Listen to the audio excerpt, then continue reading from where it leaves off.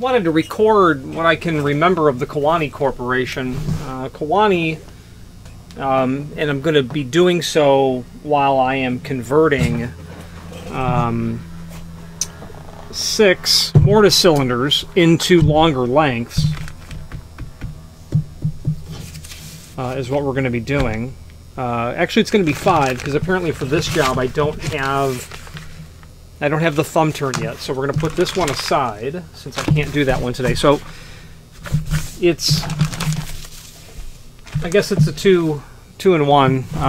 We'll convert these cylinders to longer lengths, and then as I'm doing it, I'm going to talk about Kewanee and what they were and what they did, etc. So just to let you know what you're watching, first of all, you're going to be watching me convert. Okay, so this client needed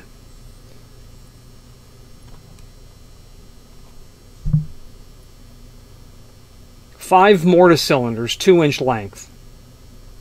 Getting those from Schlage is not a problem, but they have a substantial upcharge for long lengths. It is a substantial upcharge. It's hundreds of dollars, and the lead time is always equally substantial.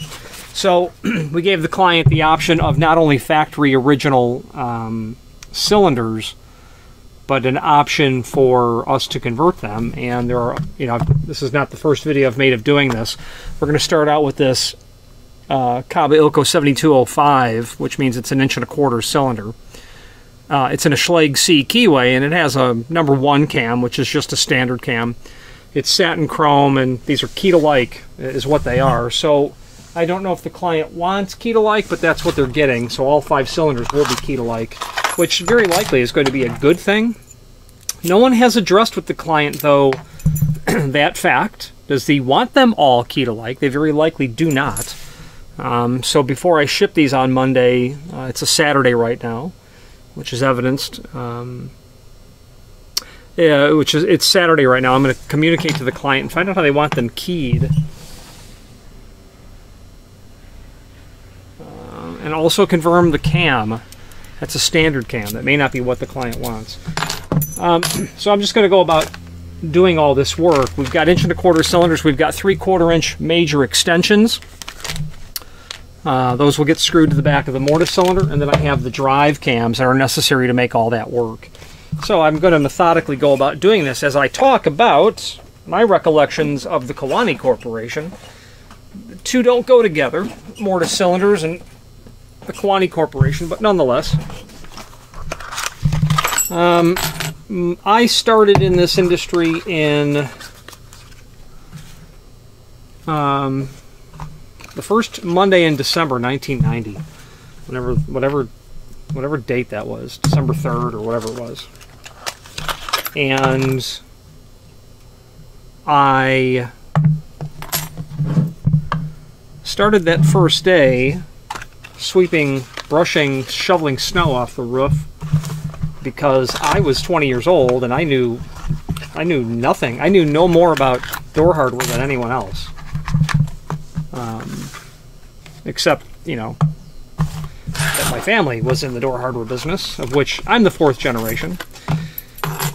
So, very, very late 1990, I began working in the family hardware store, selling commercial building products. And the history of the family business, my great-grandfather's name was Stanley Howard, and that was started in the late 1930s, and the history of what was sold in the family business was most definitely an evolving one. Hollow metal doors, I don't believe, well, I don't know when they would have come in terms of popularity, in terms of stocking them, but the fact of the matter is, at some point, most definitely, I'd have to say the 1970s, if I recall what my grandfather said, they started carrying hollow metal doors and frames. My grandfather said to me, someone called in asking for these steel doors, and I didn't want anything to do with it. But they kept asking. The same guy kept coming in over and over again. So he decided to make a call.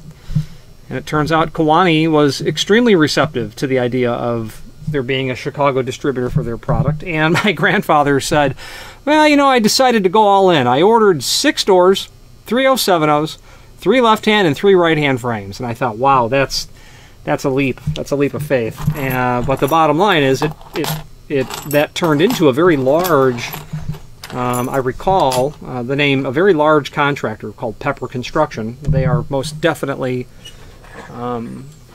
national. I don't know if they were only a Chicago-based outfit, but someone from Pepper would come in and he'd order 4 doors and frames right over the counter, and we would write the ticket up, we'd detail everything, we would pull out the hinges, whatever other hardware that the client asked for. We'd give them that hardware, and we would say, meet us on the side. Go to the overhead door, and that's what the client would do. We'd load up the doors and frames, and that would be that. Well, what I didn't realize at that time at all was those were E-series doors.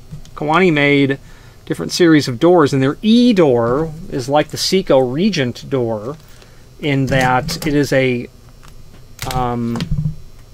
lock seam where there is the lower pan of the door, and it's folded over and it locks into the upper pan. And that design, quite frankly, is considered economy is what it's considered.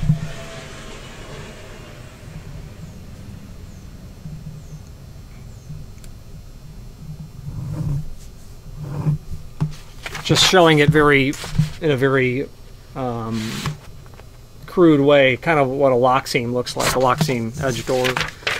And they were E420s is what they were.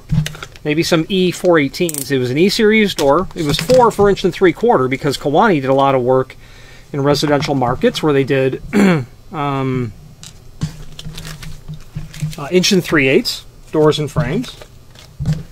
Kewanee was always an unequal rabbit. An unequal rabbit is because you could take your press brake and the way that the machine has been set up, and without resetting anything, do doors for do frames for either 1 3/4 or 1 3/8. So unequal rabbit is for that purpose. And those were E418s or E420s, 4 for 1 3/4, and then it was 20 for 20 gauge or 18 gauge. Those were honeycomb core doors back then. I highly doubt any options were available in terms of core, in the sense of my grandfather likely my great-grandfather didn't get involved in this stuff at all. So when I say my grandfather, I mean my dad's dad, because he was, him and his brother, my Uncle Junior, they, and my Uncle George, my great-uncle George, my great-grandmother's brother, the founder's brother-in-law. Those guys were the sales makers in the company, but my grandfather wasn't looking to make things complicated, so I doubt that he would have been interested in stocking polystyrene, or probably polyurethane back then, or if the E-series door was even offered anything other than honeycomb. It may not have been. It may not have been. I just don't know, because I don't know.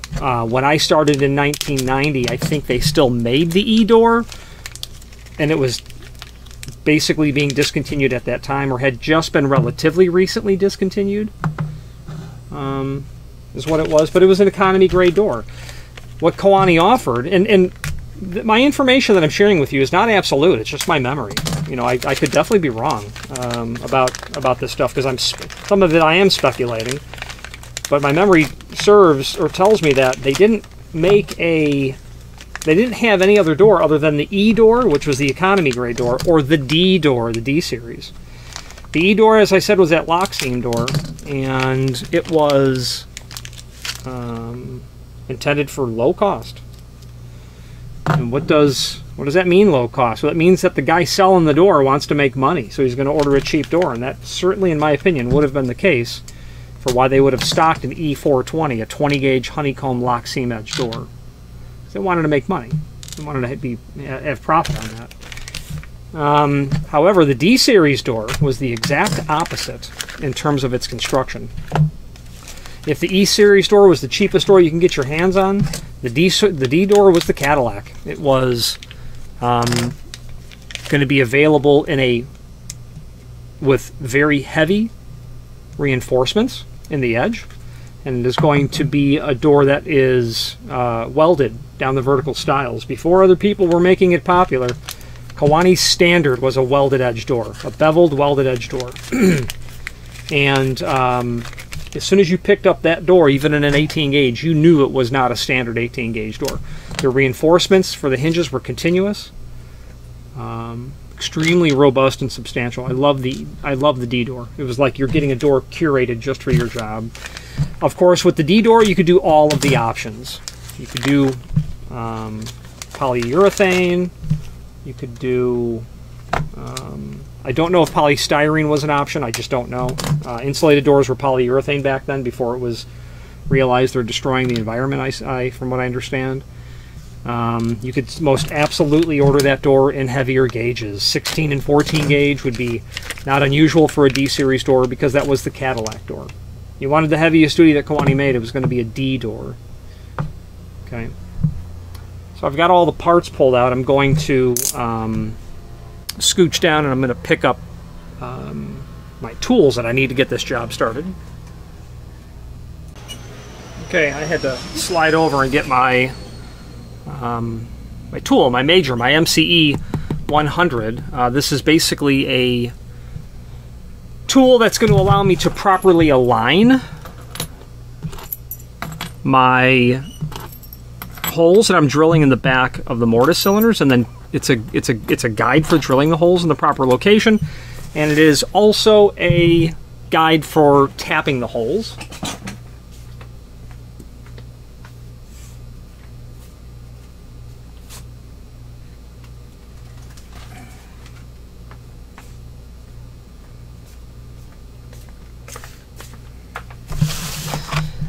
Well, so the D-Series door was one, needless to say, that wasn't sold very often or even stocked, and there may have been, if I recall correctly, an absolute resistance to the door because of its cost.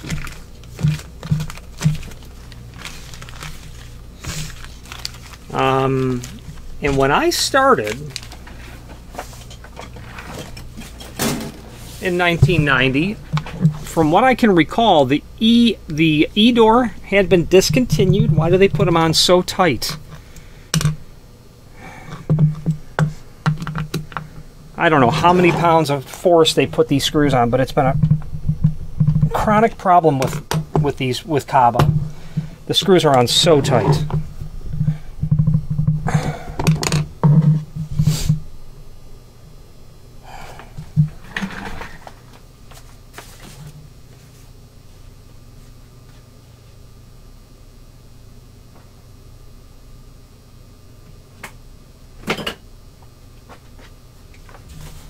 I mean, I've gotten to the point where I've had to drill these screws out. I've wanted to buy a screwdriver that has the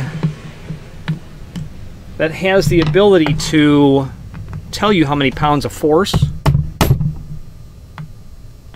just so I can tell them. You gotta dial the machine down.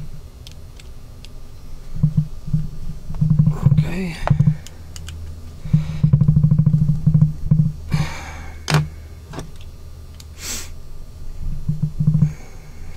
So, and the bottom line is the cams have to come off. In 1990, when I started, I believe the E-Series door had just been discontinued and replaced with the VMAX. V-M-A-X. VMAX. I don't know if Kewanee invented the VMAX style of door or if they copied it from someone. I just don't know. I'm sure they, if I was going to guess, I would say that they were not the originators of a VMAX type door. The VMAX is the name of, or was the name, I don't know, of Fred Pippin's boat. And Fred Pippin was the owner of Kewanee. An extremely business savvy, very nice, very likable person, very accommodating, He had been his formal training was in he was a CPA, but he said the first time I met him in his office in Kewanee that now because he had gotten out of accounting, CPA now stands for cleaning, pressings, and alterations. Is what Fred Pippin said, and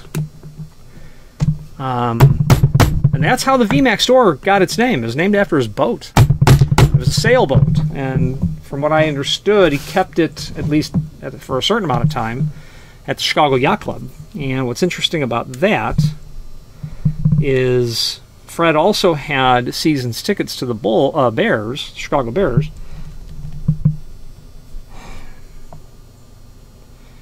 And there was more than one occasion that he invited us to come down to the yacht club, have brunch, and then we would take a shuttle bus over to Soldier Field and have the football game. Well, if you know anything about football, that generally occurs when it's happening in Chicago, when it is extremely cold outside. So, and of course the days that were available were the coldest of days, but nonetheless, we went at least twice. Very much enjoyed his hospitality. As I had said, a very nice man, owner of Kewanee. Yep.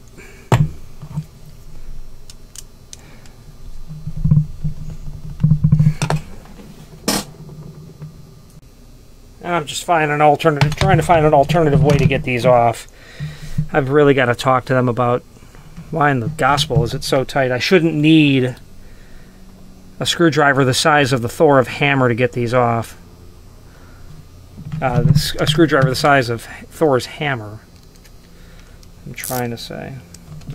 I realize the screwdriver that I'm using is quite small, but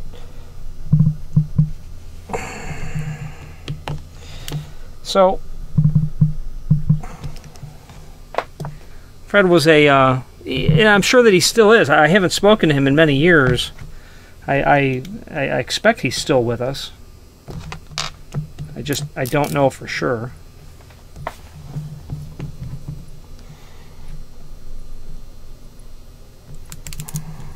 He was not that old when I knew him.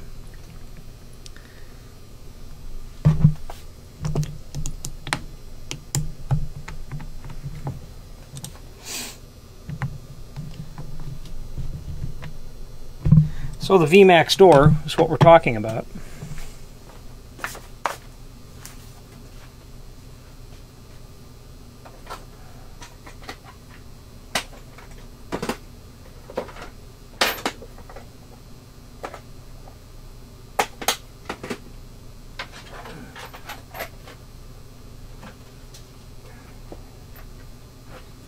And the VMAX door, that was a square edge door, and that was a paradigm shift compared to the D-Series. The D-Series was a beveled edge door. What does that mean? What that means is if you have a beveled edge door, unless you had a Kewanee 6'8", where the hinge locations were symmetrical from the top and the bottom, and you had a cap that you could insert into the door itself, into the top of the door, which, let me back up. The D-Series door had a flush top cap, and it had an inverted bottom channel. It's just the way it was made.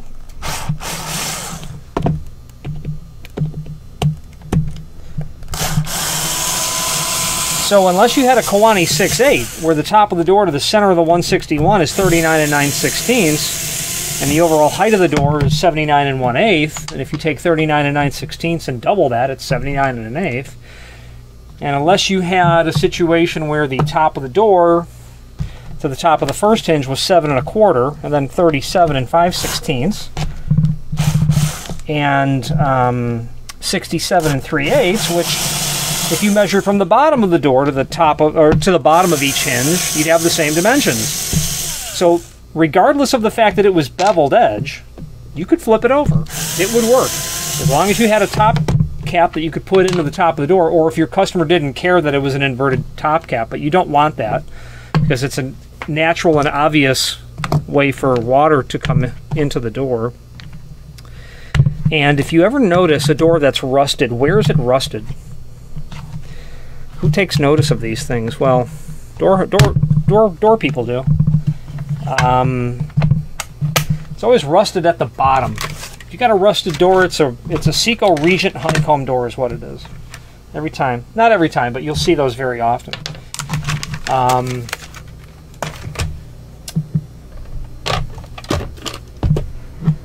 Now, if you had a 7.0 D door, well, Kewanee's hinge locations were equidistant from either end.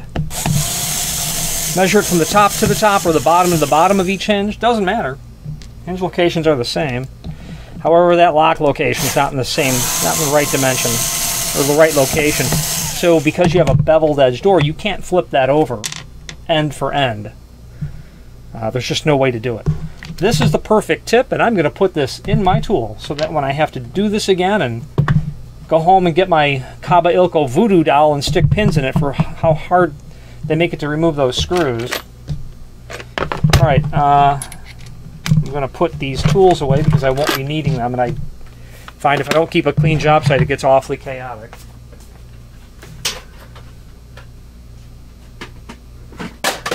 That's the day we're having.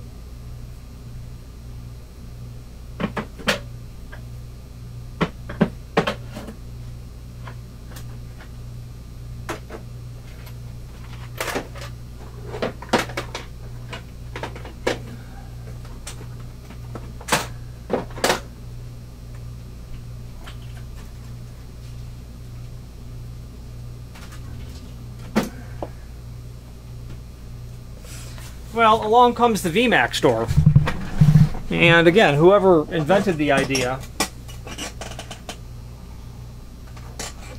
basically made the life a lot easier for distributors, because distributors didn't care so much whether or not the door was beveled or square edge, even though a beveled door is superior in every regard.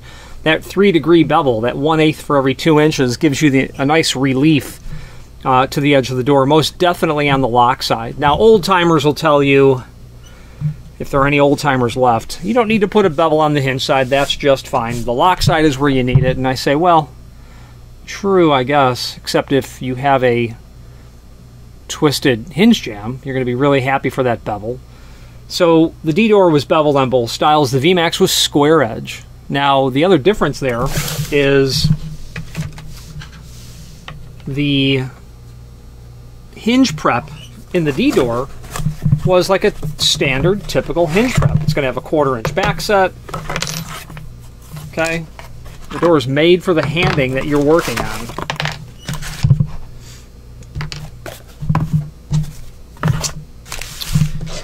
And that's just how that is.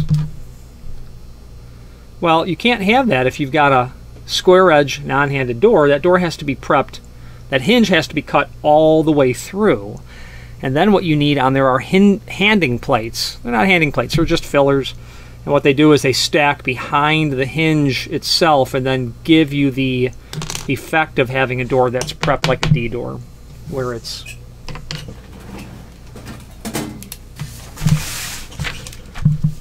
your D series door hinge prep is going to look like that, where your hinge is going to sit in here. Okay, that's 1/4-inch back set that you have here. 1/4-inch back set. Well, your VMAX, that's going to be a square edge door, and that's just going to be cut where your hinge is going to sit in here. But then that plate is going to have a goofy little hiccup to it like this. And those plates are always attached to the edge of the door. And that's how that would work. So you never needed to flip the door end for end. All you needed to do was take it from a left hand and put it into a right hand orientation. You never turned the ends over. And let me tell you, that was a slam dunk. That VMAX door was nice. V418. Well, I'm second guessing myself. That may have been a VM418. Just a VMAX. VM418? Or VM? I forget what we used to call it, what they used to call it. So you had a door that was non-handed, square-edged. Flush top cap, inverted bottom cap. Why inverted bottom cap? Well, because you're able to, the end user, if he's got a flooring problem, you might get the door from 90 degree and swing that out to 75 degree, and all of a sudden the door is hitting the concrete. Well, that guy's going to take that door off those hinges, and he's going to put it on a bench, and he's going to grind the bottom of the door and solve that problem. Because it's an inverted bottom channel, you can do that. So the inverted bottom channel is nice. Anyway, about the flush top cap, that's where water gets in. Water will come down.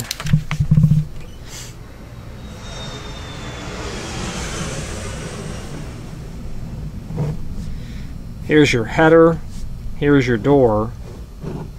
That water has a tendency to, here's the wall cross section. Rain just hits this. It just comes down. That water has a tendency to get in here, lip inside of here, and just pool and collect. Runs all the way down the door till it gets down to the bottom, pools and collects here. So when you see rusted doors, you see them rusted at the bottom. That's not where the water came from. It came from up here. What's the square foot area of the wall above there? Dozens of feet? You know, what if you've got a movie theater and it's, 40 feet tall? You've got, a 6-foot opening. 6 times 40, you got 240 feet of collection of water to be able to get down. You should always add a drip cap. Always add a drip cap. That prevents that water from coming back. But anyway, the flush top cap is nice because it helps do that. And you can also order doors that have that sealed. Well, the water would pool and collect down at the bottom, and that's where the rusting happens. Same with the frame. You have to collect some more supplies.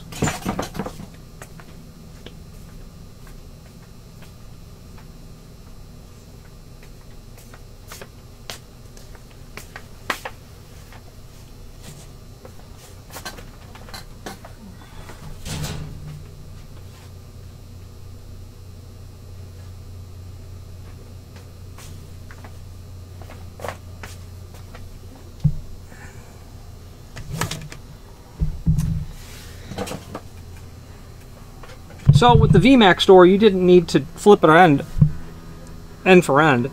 It just didn't matter anymore.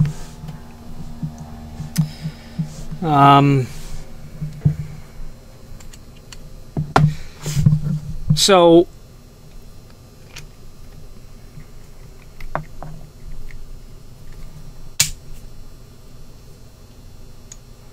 once you get yourself into a situation where you have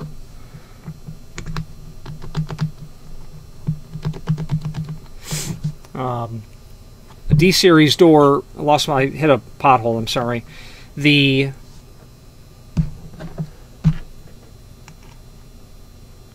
D-series door was then relegated to those applications where it was a specified door, meaning you had a government specification, not a government, you had an architectural specification that called out for a particular type of door construction, and the VMAX may not have met that requirement. It's just the bottom line. Square edge door. Now, how do they make a square edge door, you ask? Well, I can tell you about that. Square edge door would have had 2 pans. A top pan and a lower pan. That's how they did that. You'd have your... Oh, I don't recall if they did honeycomb. Yeah, it was definitely a VM418. Polystyrene would have been standard. Your hinge reinforcements would have been in here. I don't recall if they would have welded that closed. They may have. I don't see why Kewanee would not have done that. But it's going to be a door that's got an upper and lower pan, square edged, like that. So the VMAX door really made distribution concerns super easy, because now I don't have to keep lefts and rights. Obviously for the frames you have to keep lefts and rights, but not for your doors. No more. You stock VMAX, you stock VM418s, polystyrene, 86 edge, 161, maybe rim panic reinforced, maybe some with deadbolts, you know, whatever. You know, later on when continuous hinges in the early 90s were something that I became aware of, and people wanted to use full surface, and that was fine. Everyone loved those, lifetime warranty. And then later on we realized, well, those are awfully ugly. How about a mortised version? And then you could possibly have ended up keeping a 35 and 9/16 net width door for a continuous hinge, and that would have been really nice if you had a beveled edge on that when you're doing that sort of work. I have to grab my drill.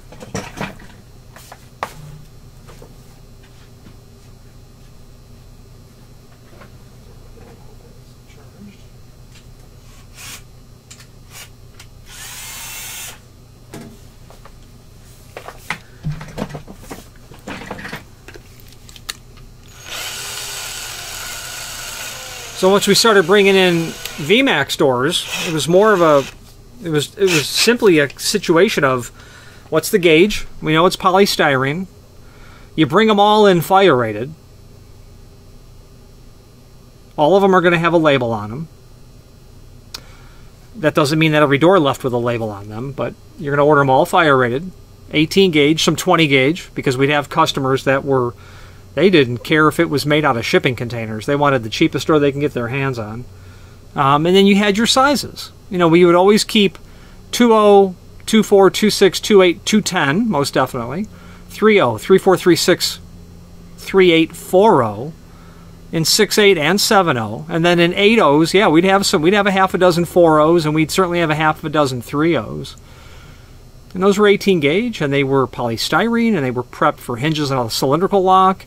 We sold a lot of filler plates naturally, and then those doors that were going to be panics, like 3.6s, you know, we would have 86 edge is what we'd have, and then you'd get a filler. That's the bottom line.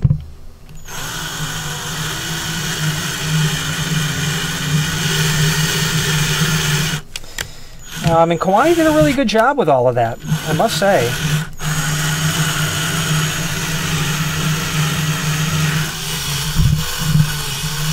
They also had an excellent team of customer service folks. The customer service lead, her name was Donna. I unfortunately forget her last name. I have spoken to Donna over the years so many times, but I can't remember her last name. But I know that she retired, which is where the story will end up to a certain extent. They had in engineering, it was Tom Field was the head of engineering.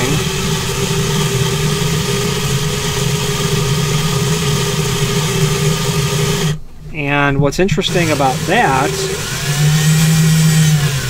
is he was one heck of a smart individual. If you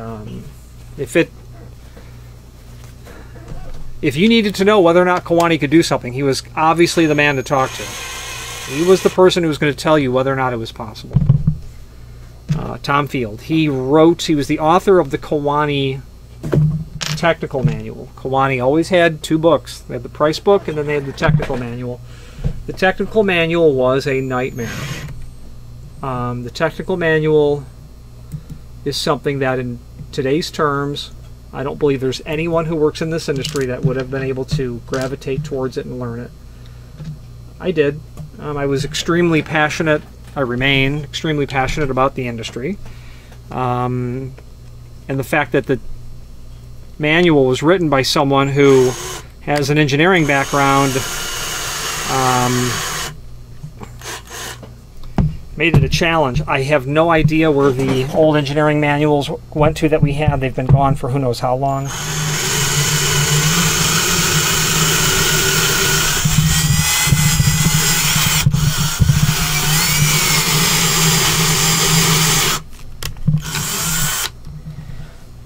Obviously, I wish I had that just for keepsake purposes. It'd be nice to know, you know, nice to be able to show that to people. And then, of course, the price book. And they were both like 3-inch binders, so they were pretty epic documents in and of themselves.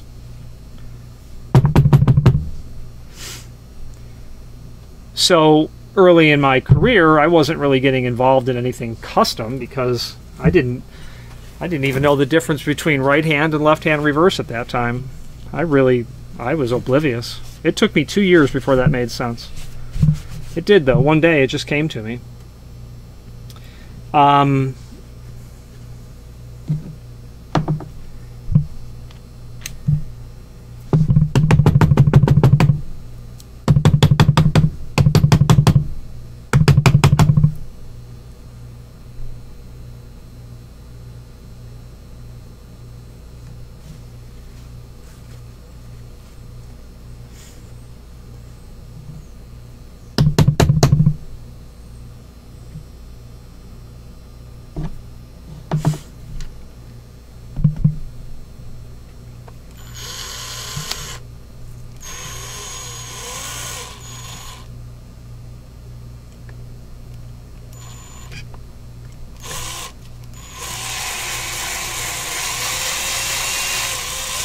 I feel like I didn't drill that deep enough.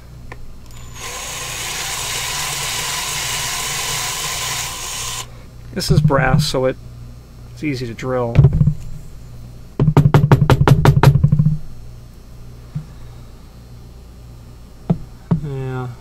Yeah, I did. I certainly did drill it deep enough. Okay. But as my skill grew, and I dealt with customers that required a different perspective on what was being sold, meaning I wasn't here anymore to just get your money and load you up with 18 gauge 307s for that strip mall that you're building. I wanted to see the plans and specs, and that's going to call for D-series doors, that's going to call for unusual hinge preps, that's going to call for unusual gauges and types of construction, that's going to call for advanced hardware preparations. So learning the manual, of course, became required, or at least being able to navigate it and wield it correctly. So a lot of times, you know, I most absolutely spoke to Tom Field on the telephone, lots of times, because he was the guy. Donna was very good too, extremely good. There were times you didn't need to talk to Tom because Donna knew it. Not unusual. She was really, really good. There were other people who worked there in terms of customer service. Lindsay is a name that I think that I remember. But the name that is most definitely still associated with our industry is Rose Cliff. Rose came from the back of Kewanee. This was probably, Rose probably came on the scene in maybe 1990. Oh, I don't recall. Maybe 95, 96, 97, 98, somewhere in there. Well, Rose, the way the story goes is that she literally started in the back, sweeping. I don't know that she was actually sweeping. She probably worked on the frame or door line. It's probably the truth. But she is literally a person who came from the ground level. She is now the director of education for Assa Abloy for their hollow metal Seco brand, probably Curry's as well. So she is a super success story.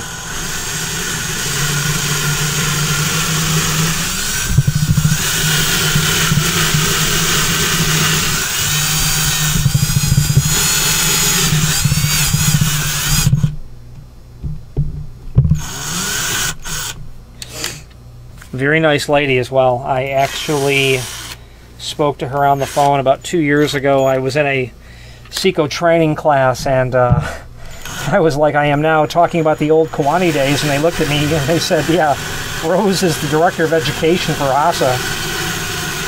They dialed her up and we chatted on the phone. And quite frankly, just reconnected about the old days. It was really nice to speak to her again. Yeah, that moved on me.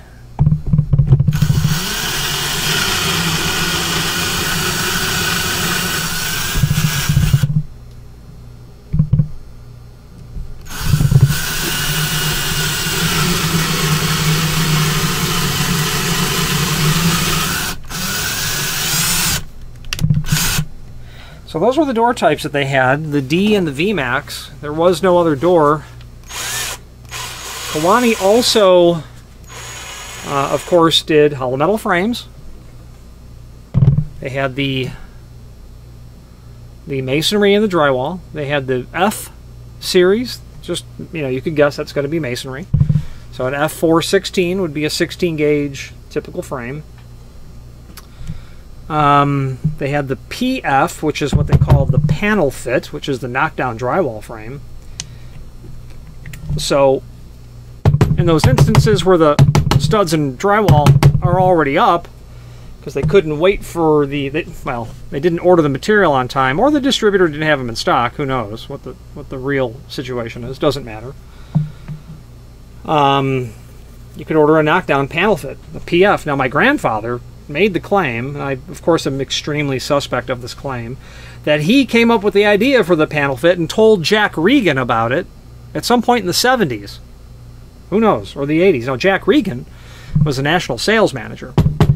He was a character in the sense of that man was a walking encyclopedia of the industry.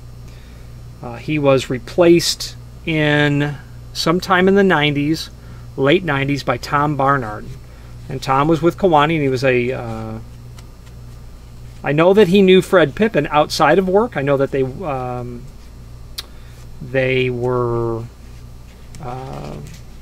Tom actually may have been a friend in a social circle with Fred Pippin first, revolving around the boating world. But Tom, when Jack Regan retired, became the national sales manager. Knowledgeable man about hollow metal. And actually, when I took my training class with Kewanee, which I think was 2.5 days, in Kewanee, Illinois, which is, you know, roughly 2 3/4 hours west and a little bit south of Chicago.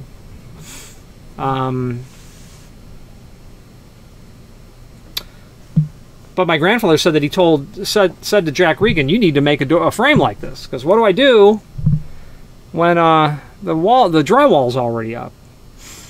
And he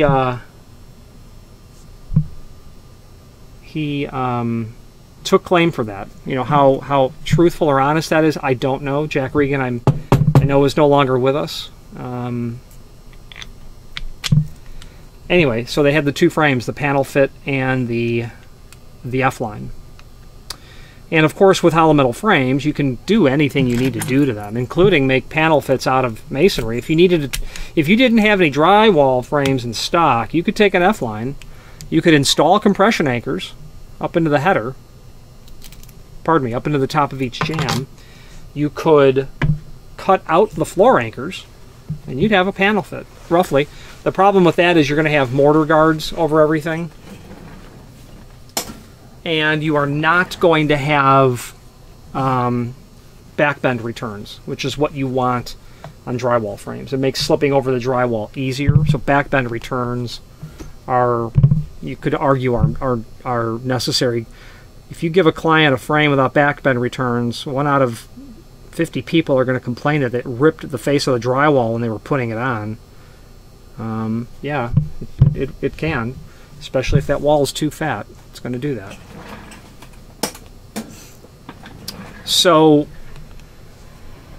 those are the two frame types. Now, Kewanee also did... So Kewanee could make you anything. They could do polystyrene, they could do honeycomb, they could do polyurethane, they could do steel stiffened, they could do UL. They were, I think, factory mutual as well. They could label everything. They could obviously do borrowed lights. They also did escape window wells, the corrugated steel that you'd have in a window well escape from a basement. They made those in their Galva plant, which was so many miles south of Kewanee. So that's interesting. Those also came from Kewanee.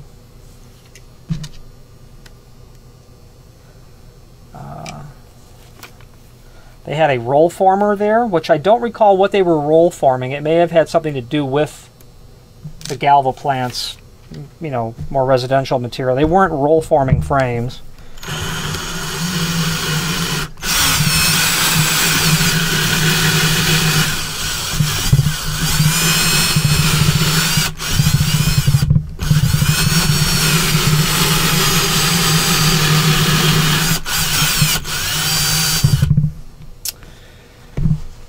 And the way that Kewanee manufactured their material was with shears and press brakes, like any other manufacturer. You would cut the steel to the right size, and then you would put it into a press brake.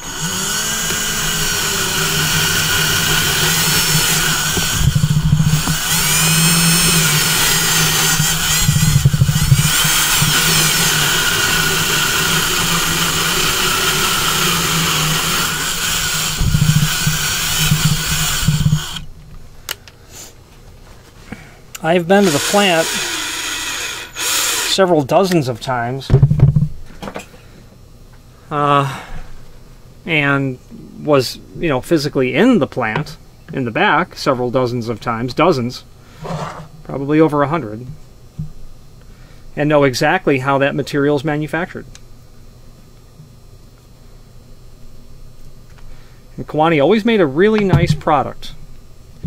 One thing that was nice about Kewanee that we did not like about other manufacturers is Kewanee's doors were, at least initially, and really till, you know, it got to a point maybe 10 years or 5 years before they ceased operations, that you had to request the doors being fully wrapped in cardboard. That's the way we got doors from Kewanee. They were fully wrapped in cardboard. We loved it because it kept the doors protected and made them look perfectly pristine from the factory when the client picked them up. Not just edge cardboard where you've got every opportunity under the sun to scratch that material, even before your customers picked it up. So fully wrapped cardboard was always super nice. If you're going to do any preparations to it, yeah, you'd have to cut it out of the cardboard, but you could put it right back in the cardboard when you were done.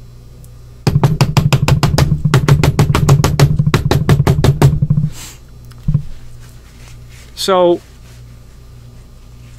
in 1991, at some point, I went to, I think it was cold outside, so I think it was late winter of 1991. So it would have been maybe March of 91. And sat out there with Tom Barnard leading the class for 2.5 days. I mean, it was intensive. I mean, we went over everything possible when it comes to hollow metal. There's no doubt. Well, what we did was we went through the price book completely, and then we went through the technical manual. And I don't recall how complete that was, but you left there with the ability to know how to navigate their book. And then I think the half day was at the plant and lunch, that kind of thing. So it was go out to Kewanee, they put you up in a hotel.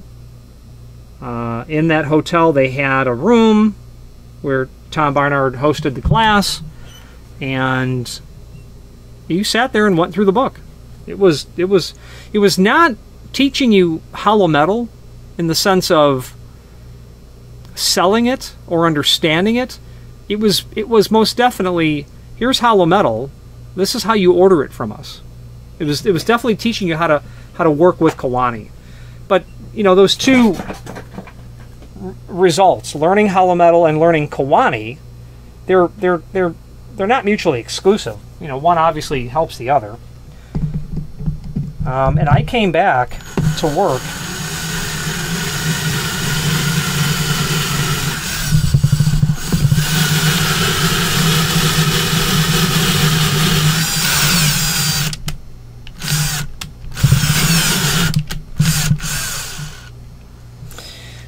first of all, I was ridiculously thrilled, I don't know if my dad was, that I was basically on vacation is what it felt like for me, and working at the same time. My dad missed me just being on the counter, meaning he missed the pair of hands.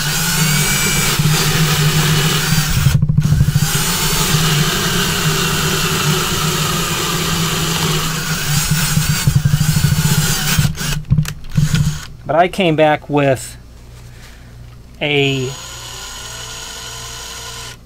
very confident level of knowledge over the manufacturing process.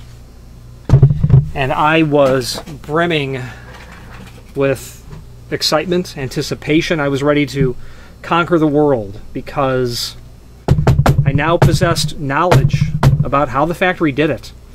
And I did not need to be concerned about that anymore, meaning if you're trying to sell access control and a guy calls you and says, you know, you sold me this $500 electromagnetic lock and it doesn't work, it's doing the same thing the old one did. If you don't know how to troubleshoot that on the phone, which by the way, it turns out he had 9 volts coming out of his power supply. So that was, he said, you know, it works, it's just I can push the door open with putting my shoulder into it. So the point of all of me saying this is if you're not comfortable in being able to take ownership, you know, if you're like me, yeah, you're going to feel compromised. You're not going to feel confident to be able to sell the material. You know, these contractors, they expect you to be the expert. Well, it doesn't necessarily mean that you're the expert. I mean, if you spend enough time in this industry, you're going to get to know things. And you're going to get to know a lot more about these things than most other people ever will learn. And I did have to say to a customer who was giving me the razzmatazz the other day that we had shipped him the wrong thing, and it turns out he ordered the wrong thing. You know, at a certain point you have to say to people, I've forgotten more about hardware than you've ever learned. But when you have that confidence to be able to understand the process, you can monetize that. And that's what that trip to Kewanee did for me, the training. That's what that did for me. So I came back ready to roll, ready to sell doors, and sell doors I did. And that was 91. And so what happened between 91 and let's say 95, let's say 91, it got to a point where also, this is completely apolitical, but there was a correlation between Clinton being president and people making money. Times were good under Clinton, and these were the Clinton days. And the amount of doors that we ended up stocking became never enough. The frequency with which we were ordering new truckloads, forgive me, let me back that up. We were in a 3,000, we were in a 2,200 square foot building at 6103 West Montrose with no loading dock and a 4x8 overhead door in the back, which we never opened. And we were taking pup trailers because that's the only thing that could fit on the street. So every time we ordered from Kewanee, it had to be a pup trailer, which Kewanee didn't appreciate, having to special order those for us. The frequency of ordering those pup trailers was definitely on the rise. 91, 92, 93, got into trying to have the doors on hand that the customer may ultimately end up needing. Maybe getting a little braver with what we would stock. Maybe keep some 16 gauge galvanized. Well, that's a leap. Guy comes in, he wants a heavy. He had the Seco Regent and it rusted on him, and he's not going to use that anymore. How about this? How about if I get you a D-Series 16 gauge galvanized? Whoa, what's galvanized? So now we can sell it because now we know what it is. And toss a couple of those into the, you know, and then what goes with 16 gauge doors? Well, 14 gauge frames.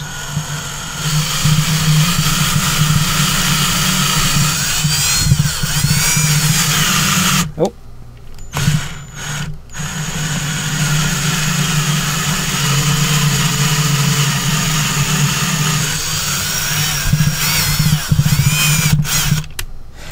You know, like anything else, you're going to have customers that are the cheapest in the world. I get that. You're going to have customers that are the exact opposite. They want the best they can get their hands on. I had a guy order for me a D414 one time, a 14 gauge D series door. This thing, and it was only a 2870, and it was epic in its weight. It was preposterous.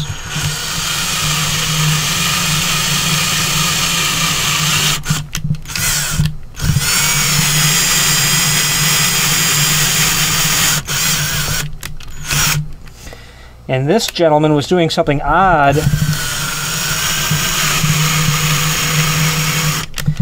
with this door, in the sense that he was going to attach to the face of the door, to the secured side of the door, which was the outside. It was a left hand, I think. He wanted a heavy gauge because he was going to attach with screws wood paneling to the outside. So he wanted that really thick skin, and of course we made it galvanized. Of course we made it polyurethane because that would give him the best R value. And he came in with a sketch for us to drill about, I don't know, 100 holes in the face of the door that he was then going to apply stuff to. He come in to pick the door up, and I was so pleased it was done, a heavy door, and I've got all this Kewanee knowledge and knew exactly how to sell him the material. He's like, "You've got the holes on the wrong side of the door." I says, "No, I don't. You ordered a left hand." I said, "Yes, I need a left hand." And turns out I told Daniel to drill all the holes on the pull side of the door. Very nice gentleman. He basically said, "Listen, it doesn't matter. The gauge of this steel is so thick. Weld all those holes closed. Grind them, bondo them if you have to. It's perfect." And he allowed us to do that. I should have just ordered him a new door because of the labor time alone, but it was more of a lead time at that point, right? The point of the matter is, that mistake aside, which happen, I mean, they're infrequent, but they do happen. When you've got that knowledge, you can really, really do things confidently. And Kewanee's training class, again, allowed that to happen. So we continue to build our inventory of these items. We get braver about what we stock, because you've got someone now, me is who I'm talking about, that's just not trying to fill an opening, trying to find out what you need. I'm happy to see you back here again in 10 years when that door's fallen apart. But how about if I give you something far more robust? As far as I'm concerned, galvanized should be every door, because it's very low-hanging fruit in terms of cost that you're going to add to the project. Very, very inexpensive to add galvanized. So through those years, we ended up adding more and more. The trucks ended up coming more often. The pup trailers were also fuller every time. And a pup trailer, I think, is about 2/3 of the size of a full tractor trailer, or maybe it's half, I forget, or maybe it's 1/3. It's not 1/3, but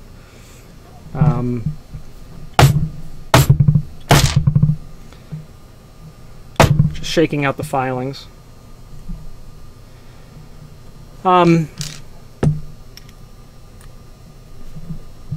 We did shop work, naturally, welding, deadbolt preps,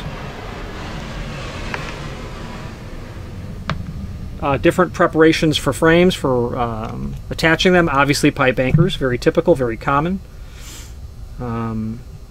Of course, T-anchors. We could do all that stuff right in the shop, our little shop. It got to a point where our shop guy had no chance of keeping up with the demand, and he was not extremely thrilled with all of the additional work, because it was just additional work. I then, in 93 or 4, I re-enrolled in junior college. Well, I was still enrolled. And I took a welding class. And I did that because I knew that I needed to relieve the pressure on the one guy, and my father was not going to allow me to hire another shop person. Not only just because of maybe what might be the obvious reason, but we had no room for 2 people, even though I felt that we did. So I went to went back to Triton College in River Grove, Illinois, and they had a welding class. And I didn't care about the final. I wasn't there for the grade. I just needed to know how to do it. And that I did. We started with oxyacetylene. And that was a challenge. But long story short, I became proficient when it came to welding.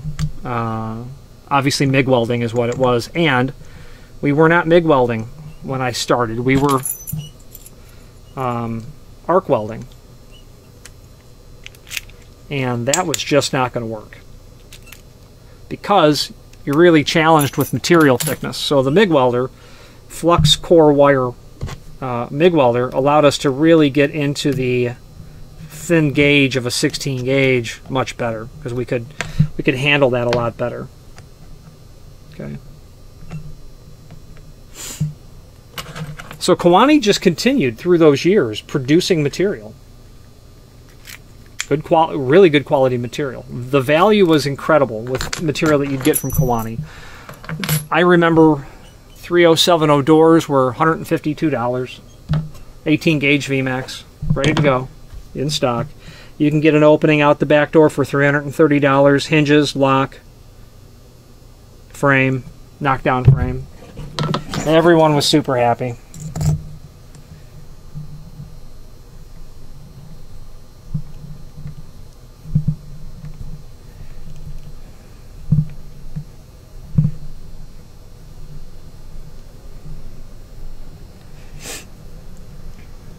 So we could supply you with a Kewanee VMAX. We could also kick it up a notch and pull in some D-Series, which I did end up keeping more in stock. And in all of these years, I continued to be intimately involved with the operations at Kewanee in terms of several and many visits, and learning just how the process worked, learning how doors are made. Sheet steel comes in. A coil, forgive me, a coil, well, sheet steel can come in too, which they would do. Let's say they would have their mill supply the sheets for 3070s, where 95% of everything you sell is a 3070, and all they had to do is put them in the press brake and turn them into pans.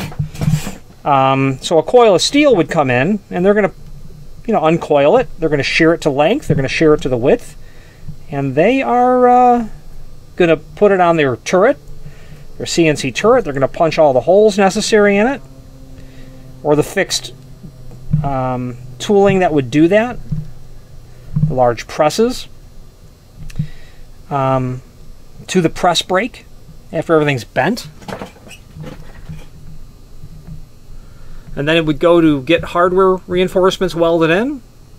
It would then go to the prime.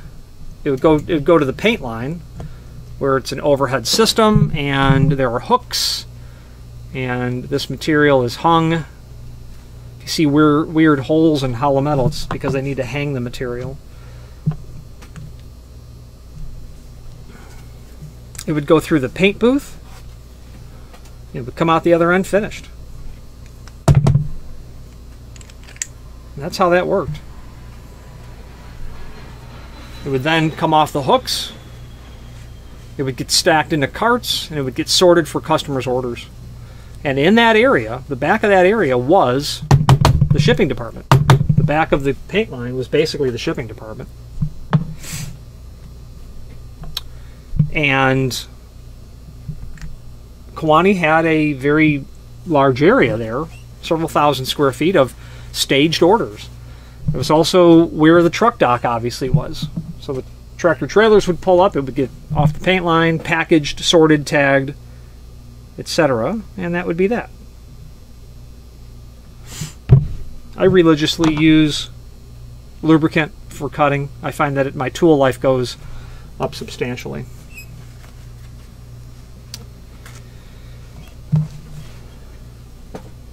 Kewanee did a very interesting thing. Yeah, this is no good. I was going to do it freehand, and I realized that's a bad idea. Kewanee did an interesting thing. Every time they loaded a truck, they took a Polaroid. And when I mean a Polaroid, I mean a Polaroid. Comes out the front of the camera. and they put that with the file because freight damage was an issue. Freight damage today is an epic issue. So if the material showed up and it was destroyed, they pulled out that Polaroid and said, didn't leave here that way. We actually do that as a rule on shipments.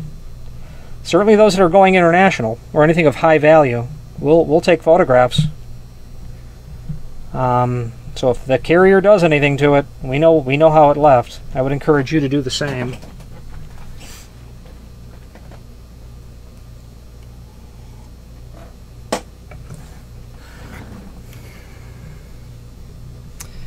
And I forget the name of the gal that was in the shipping area, but she started work really early, like 4 o'clock.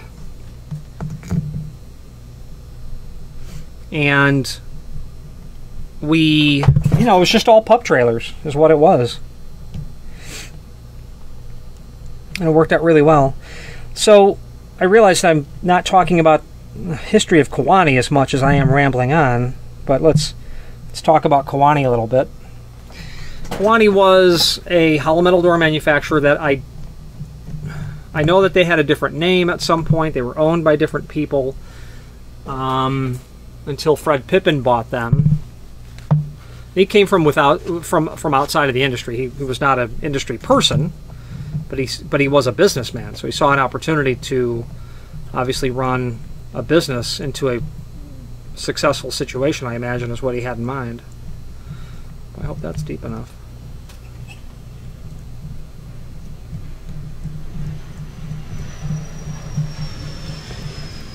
There might be.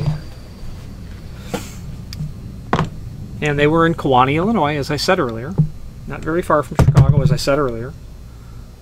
And they had, I don't recall the size of the building, it was probably every bit of 80,000 square feet or something like that.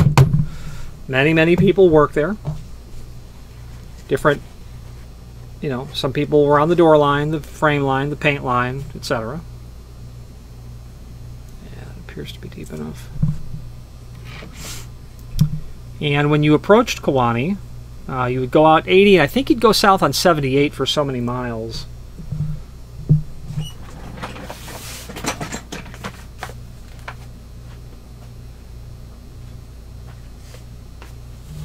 May have been about 12 miles. Then you'd go south, and you would get to whatever that road, Burlington, I think was the name of the road. There was a Shell station there.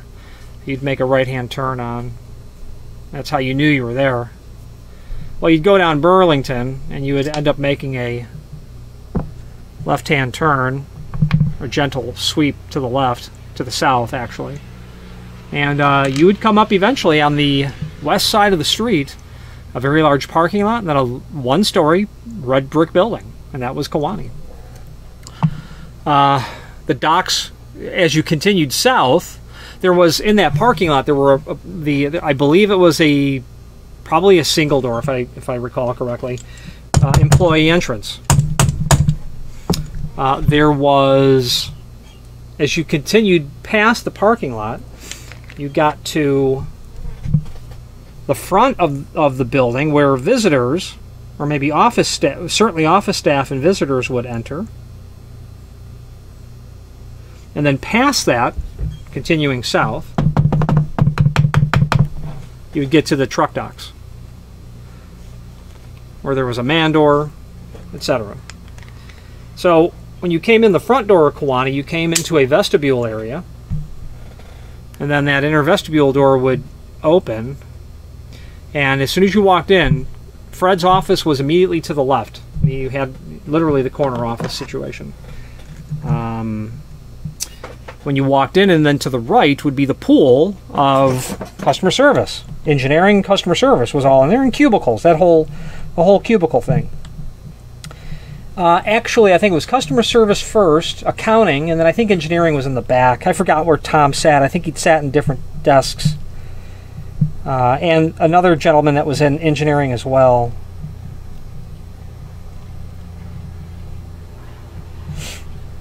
And I could walk in, I could see Donna, and everyone else. I forget the other names. This has been 25 years.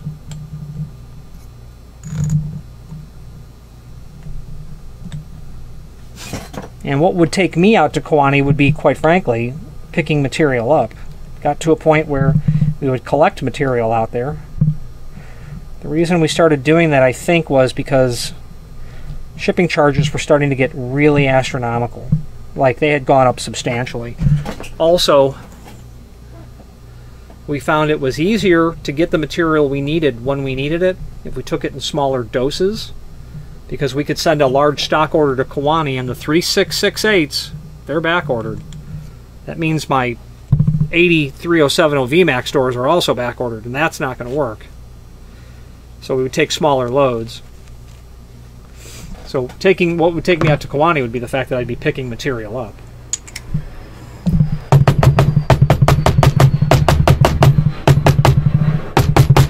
But to say that I've been in every inch of that building, I think would be pretty accurate. As soon as you went into customer service, there was a door out to the plant back there, and obviously it was a plant, so safety glasses, of course, were required. Back then, you'd be in the frame area.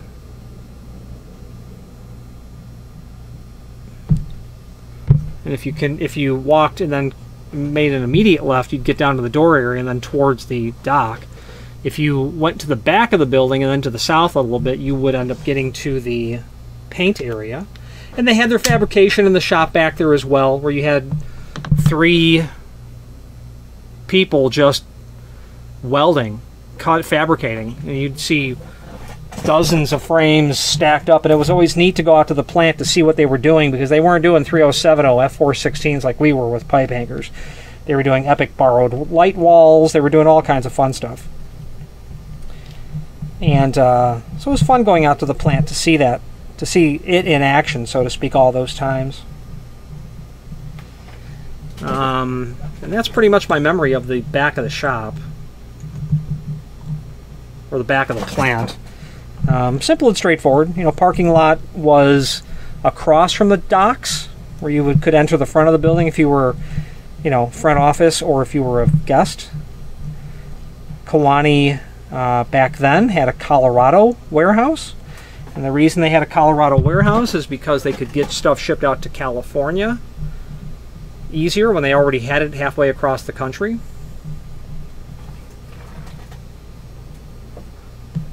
Huh. Took one out of order. Occasionally we needed stuff so severely that we had it shipped out of Colorado to us. And I've had Kewanee make pretty much everything that could be made short of specialty material. Obviously no stainless, no bullet resistant. I did have them make a lead line door for me one time.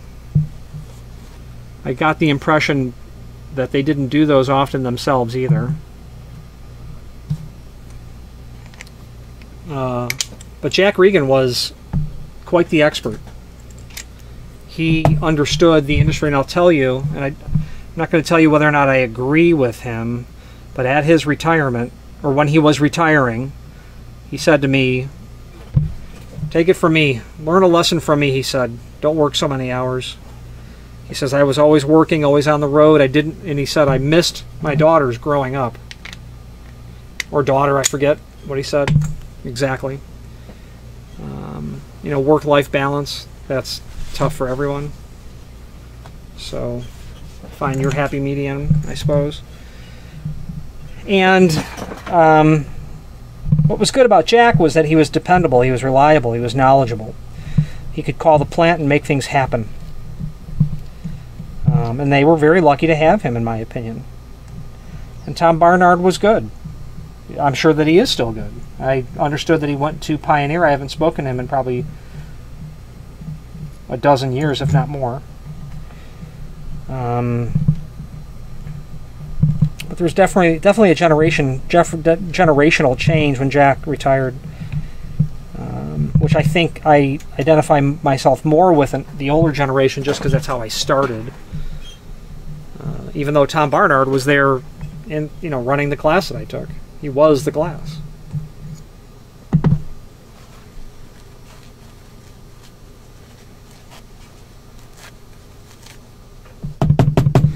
believe that Kewanee was owned in the 1970s by a company called AMF, a name that's not. I'm not speculating. I think that's what their name was, and that's who I think Fred Pippin bought the company from. But the moral of the story with Kewanee is they made a very good quality door at a very economical price. And Tom Barnard, I know this because he told me, back in the second half of the 90s, 97, 98, 99, 98, 99, 2000, they were making drastic price changes to their product line. Drastic. Prices were going up by 30%. That was quite shocking. And obviously addressing this with the national sales manager, Tom Barnard, his response, and he wasn't wrong. He says, we make the best quality door out there, and we should charge for it. And I said, you do make the best quality door out there, but you are not going to get a contractor who specializes in the cheapest strip malls in Chinatown, where he needs if there were doors thinner than 20 gauge, he would want those. Chinatown, you pick the neighborhood in Chicago, it doesn't matter, it's all the same. I says, Tom, that guy does not care about the quality of your door. He cares about, well, we all care about the same thing, but there's no acknowledging the quality of the door with that type of client. And I said, well, that's why you have the D door. Okay, you have those customers. You're going to sell them your D door, because that's the one. The VMAX, you can't pump that price because while it's an exceptional door, you have to compete. If people out there much bigger than you competing, well, that price situation, I was not able to change any of that, nor was anyone. And the price did go up, and the price to the customers did go up, and it didn't, I can't really say that it had a drastic effect on our business, but within 6 years, Kewanee was out of business. And I went through the 90s with Clinton. Those were very good times. I went through the dot-com bust. Those were very bad times. I don't recall the year that Kewanee pulled the plug. It may have been 2008. The point of 2008 is I was also there in the housing crisis. Those were the worst of times. There were Black Fridays and Black Mondays, that's for sure. So whatever the reasons were, Kewanee filed bankruptcy. All of their stuff was auctioned, and that was it. I know that Rose, we all know, because I said it earlier, Rose absolutely landed on her feet. Donna retired. I'm quite sure that Fred would have retired. He was certainly of retirement age. Shoot. I know that Tom Field went to Mesker, and that was the hollow metal line that we carried. It was Mesker. We were looking at Amweld, but it ended up being Mesker because they were more like Kewanee to me. A good, decent quality door in their NP series, NP 418 maybe, I forget. It seemed like it was a good quality door, decently priced. Guy could buy a door and frame and not have to, there wasn't that kind of sticker shock. And unfortunately, that legacy of Kewanee has all but disappeared. I have some descriptions of their doors and their frames on my website, but I can't find any of my old manuals, my old catalogs, and nor is there anyone around today that talks about Kewanee. And you have to be, nowadays, an old-timer to even know their name. Now, Kewanee was, you would find their material in California very occasionally, but if someone had a hollow metal door in Chicago or in Illinois or in the immediate Midwest, yeah, it could have been Kewanee, because that's where they were located. It also could have been Fenestra. Certainly could have been Seco. Seco had they were headquartered in Oak Brook at one point. Back in the 50s is when my family first started selling hollow metal doors. It was my grandfather going to Seco and picking up at their location somewhere, I don't know, 3,000 south and maybe 4,000 west. I'm completely guessing. It was somewhere like that kind of situation. Now, if I've drilled and tapped everything correctly, we're going to be in good shape. to just do the mechanical connecting of these parts. Now, what has me concerned about these cylinders and the cams is I wasn't the salesperson who sold these, but the guy started out asking for Schlage. Well, the Schlage standard cam is not going to be a standard cam, so we're going to have to address that. This material is being overnighted to California, to Sacramento.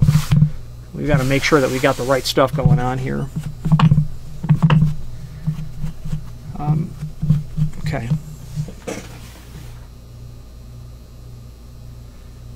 I'm going to pause this video and I'm going to wash my hands and I'm going to continue on talking about Kewanee.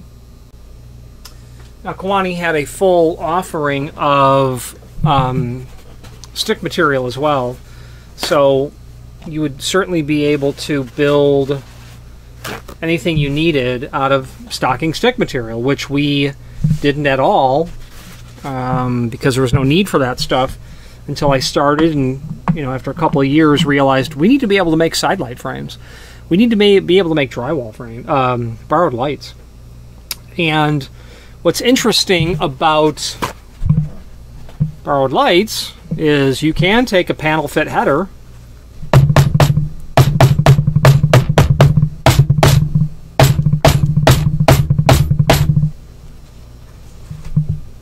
and an F-line header.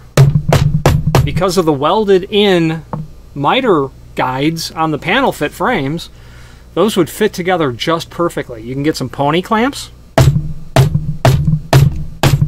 and you could just make borrowed lights out of headers. So if you were doing borrowed lights that had IDs of 20, 24, 26, 28, 210, 30, 34, 36, 38, 40, 50, 60, 70 if you kept them, 80, if you had those headers, you did not have to get into a lot of work to make borrowed lights. You put those headers together and it worked perfectly. The downside of that is you had backbend returns on two of the sides where you didn't on the others.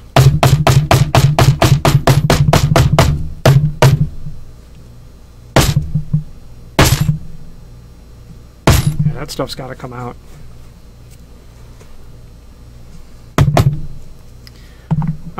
Never proved to be a problem for us making borrowed lights that way, by the way. But stick material,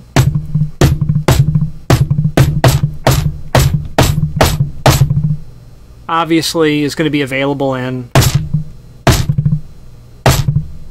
I can see you want to come out. Is obviously going to be available in all of the different frame depths as well as custom jam depths. I said frame depths, but jam depths, obviously.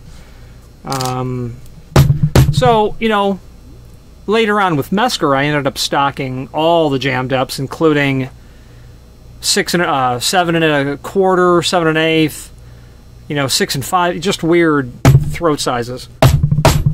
Because Chicago is an old place, and you're going to see a lot of weird wall thicknesses.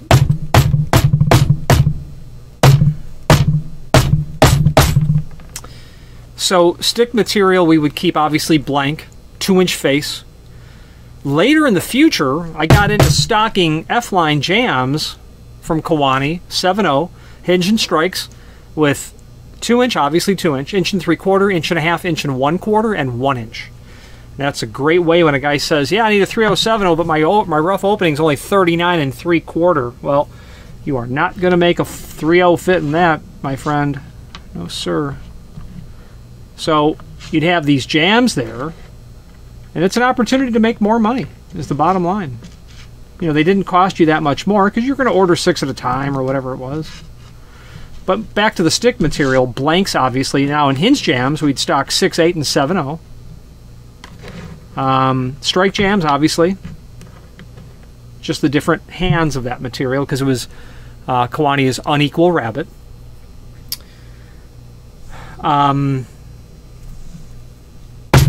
Mullion, blank mullion. We would have sill, 4-inch sill. I may have kept a piece of 8-inch sill around too, because someone had asked for that. I did a little job. I says, hey, I'll put one on the shelf. It's an option.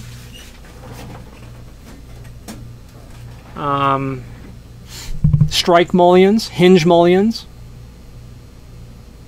cased material. I forget the length of what that stuff was. 10 foot 4 maybe. I forget the standard length.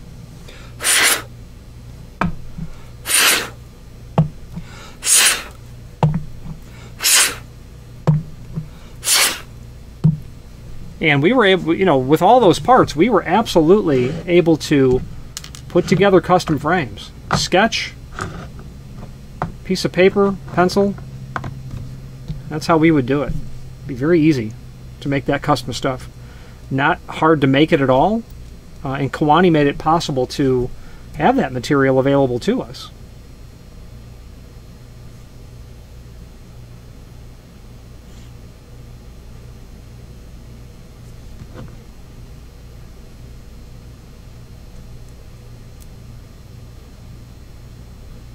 Oh, yes.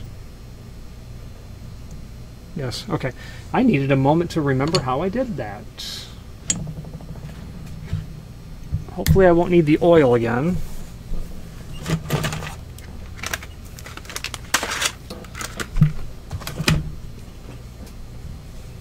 Kewanee participated routinely in DHI industry events where you could go to DHI and they would be there with their booth. You could meet Donna and Jack or Tom or Fred. I'm sure Rose at some point as well.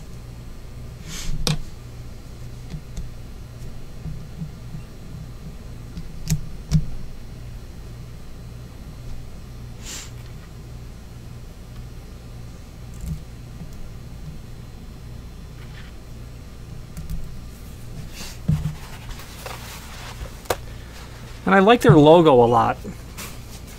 Just the word Kewanee. You know, kind of a 70s logo. The word Kewanee was there.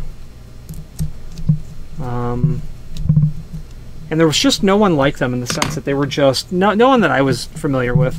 They were just simple, straightforward people that just wanted to do a good job, and they just did it. They did it all the time, and they did it very well.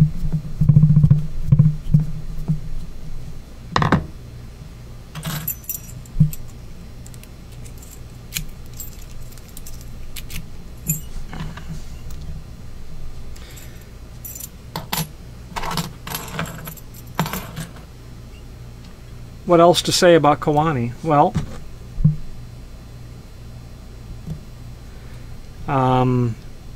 they were a company that we could always get approved on a job. They always had a product that would work. Sometimes a customer would call and say that the inspector can't see the label on the frame.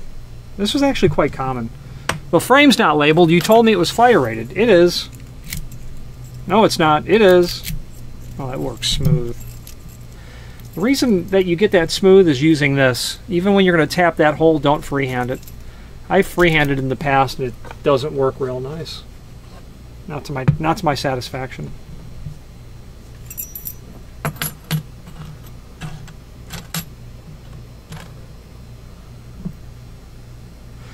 Kewanee could do, I can see there's, yeah. You know, that stuff's got to come out because your client might need to service this someday.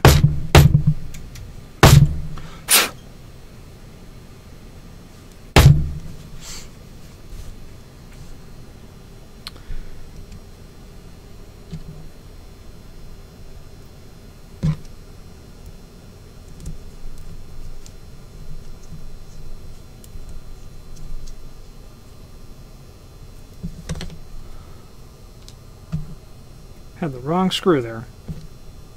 Still do have the wrong screw.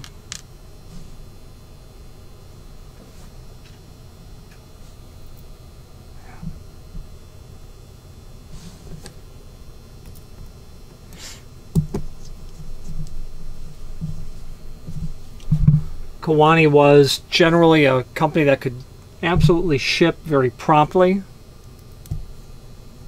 They could do that continuously. And we never We never had need for anyone other than Kewanee. I didn't miss not being able to buy Steelcraft or Curry's or Seco, not once. We sell Seco nowadays, and that's all fine and well.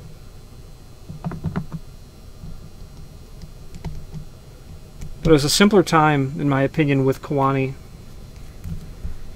because of their approach, and I don't know what of their approach contributed to them going out of business. I don't know what, were there larger market factors at play that really did them in? Did they get in trouble with a major customer of theirs not paying? Did the price increases basically turn off customers to the point where people aren't buying their material like they used to? I know Amwell obviously went out of business as well, so it's hard to really know the truth.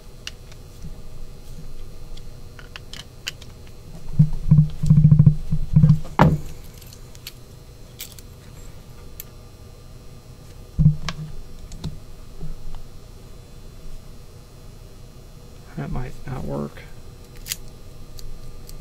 No, it won't.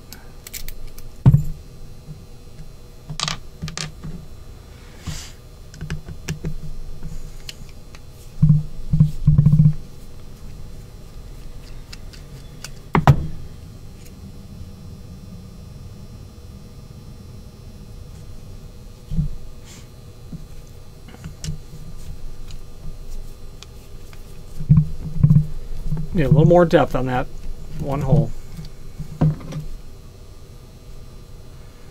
Kewanee was always very accommodating. If they could do it, they would do it for you.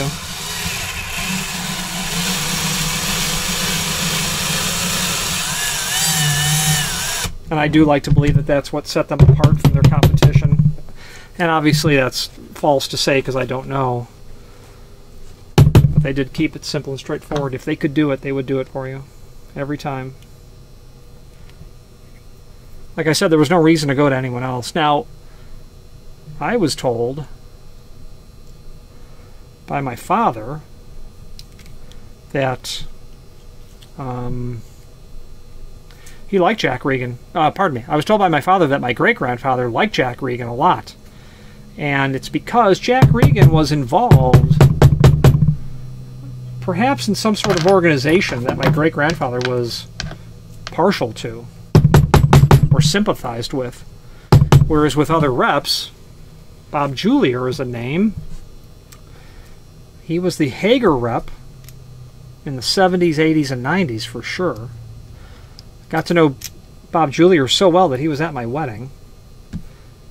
My great-grandfather didn't care for Bob Julier. Slick, Cadillac driving, briefcase. Bob Julier was in there trying to sell him Hager, get him off of whoever they were selling. Briefcase, calculator. Great-grandfather comes out of the office, sees it, grabs the briefcase without saying a word, much less hello, throws his briefcase into the middle of the street, says, "Get out, don't want your stuff." And that's just who that was. The point of saying that is Jack Regan was a special person because you were dealing with someone that wouldn't hesitate to throw your stuff out in the middle of the street, is the point of that story.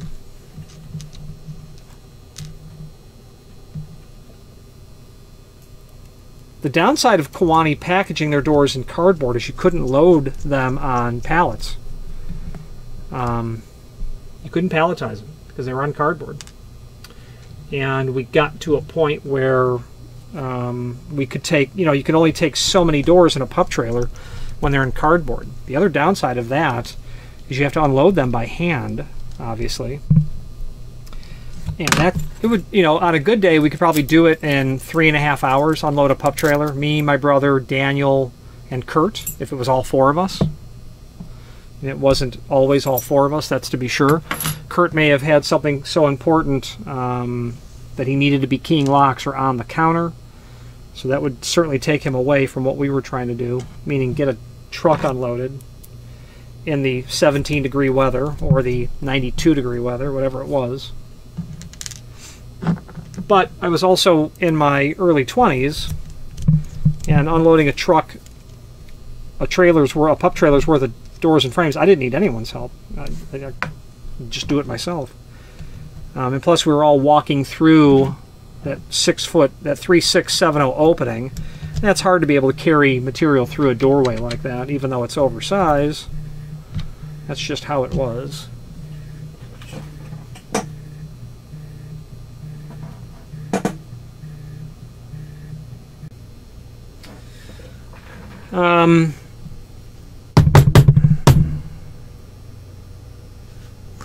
One really nice thing about Kewanee compared to how it's done today, and I still get away with it, even though it works to my disadvantage, I think, with some manufacturers.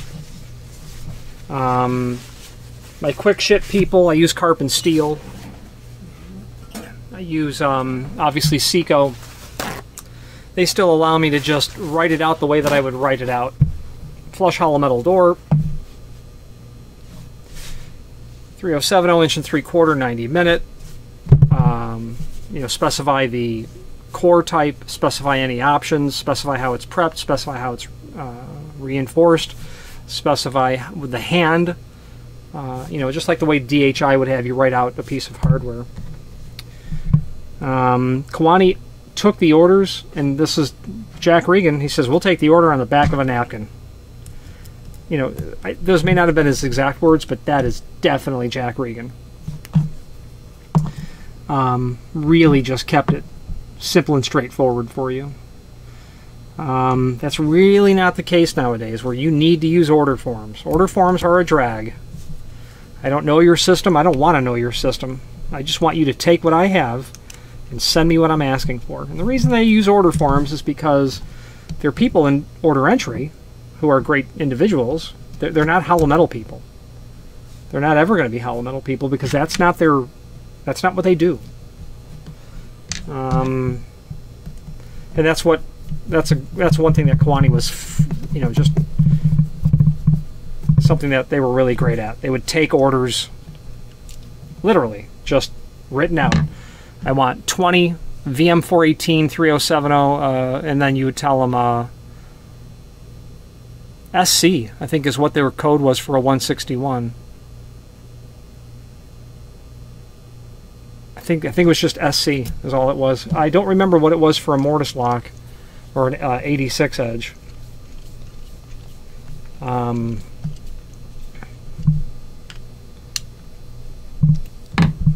But one great thing about them is that they really did allow you to work with them, and they wanted to work with you as well. For some reason, I got too many parts left over, and I don't know why. Some of these pieces must have come with more screws than I needed. I don't know why I have so many of these machine screws.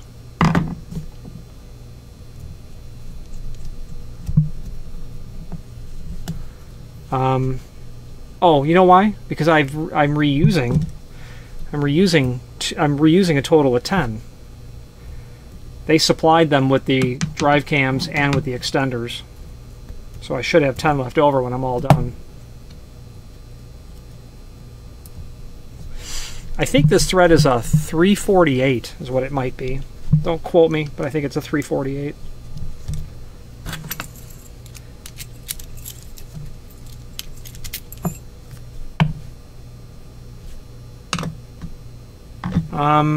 The largest job that I did with Kewanee would have been, in terms of hollow metal, it wouldn't have been difficult. It just would have been, I think they were called I know that they were called the Highlands of Lombard. We went through probably 3 or 4 complete factory order cycles of material. There were hundreds of VM418 3070s on that job. Hundreds that I supplied. 5x20s for the stairwells. Flush for everything else. Polystyrene. Core. Super simple. Super straightforward. And getting that material from Kewanee was easy. It should have been, I would imagine, I hope it would have been extremely profitable for them, because it wouldn't have been very difficult to manufacture. But they had the people up front, and that's what separated them. Donna and Rose being very aggressive about wanting to learn the business. Donna was, you know, that encyclopedia that I had mentioned, and as I had said earlier, you didn't often need to get past her to Tom Field to find out if something could be done.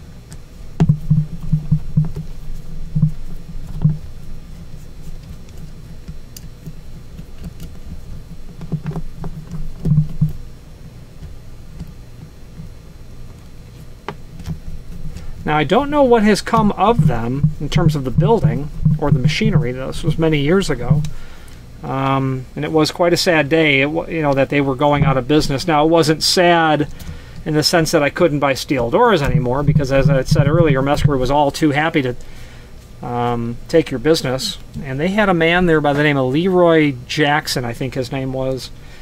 And he was their national sales manager. And if I haven't said it already, that's where Tom Field ended up going to when he left, when Kewanee was finished.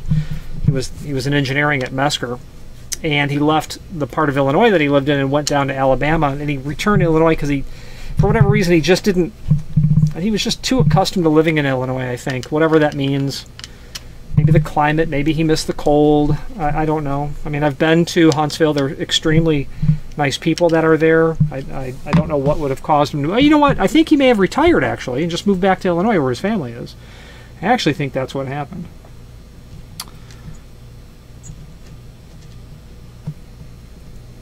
Two, 4, 6, 8, 10. Yeah, it makes sense. I've got 10 screws left over. Okay. Now, Leroy Jackson, he was... he came in and cleaned up a lot of business that Kewanee left on the table. And his whole shtick was this. I think he basically said, we're going to make Mesker doors to your...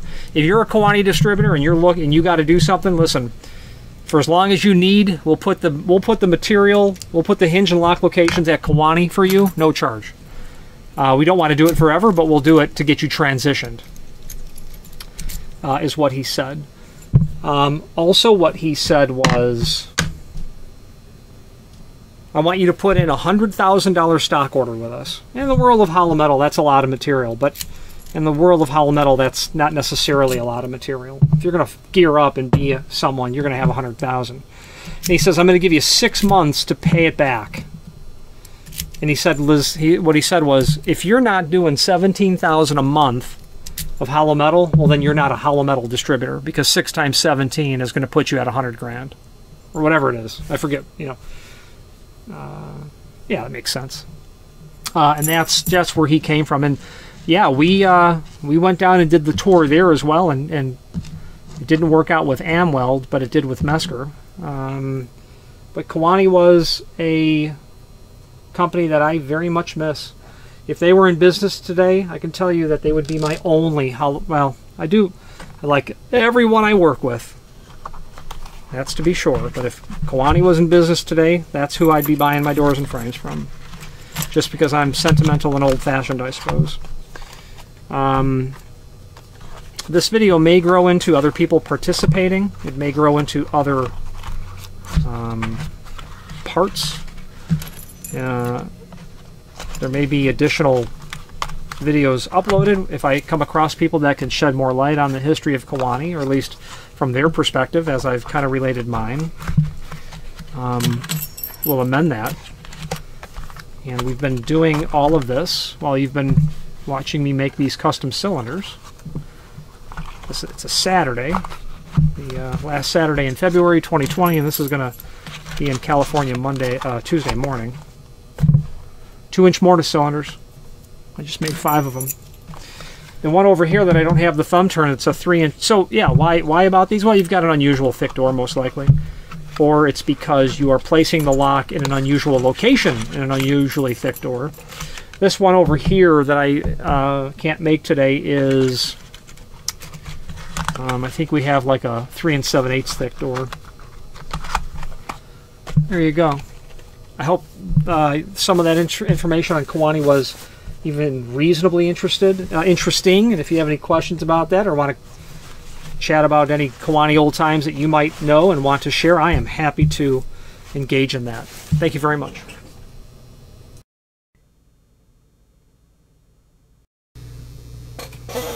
Okay, well, what proceeds from here is a conversation that becomes quite off topic and rambling. There's a little more information in there regarding Kewanee. So, it's pretty much in the front part. If I didn't know if we were going to talk more about Kewanee, so I kept the recording going. And that was my father, by the way, who worked in the family business for sure full-time since, the late 1960s, high school, 66, Vietnam, 67, 68, coming back, and then working 69 all the way up until 2005, selling commercial building products. So what follows is his, what memory is left there, I suppose, of Kewanee, and his marginal desire to recall. It was work. So there you go. Not not something all of us are necessarily passionate about.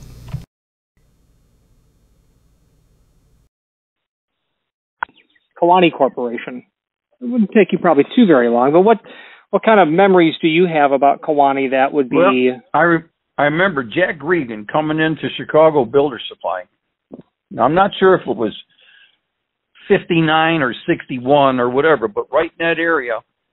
And I saw this guy come in, and he was dressed up in his suit. And, he had a face that looked like it had some kind of an injury. I don't know if you remember his face or not. But... and he had a kind of a lip curl when he smiled, and I went, "Who in the hell is this guy?" He went away and he come back, and he probably did that 2 or 3 times.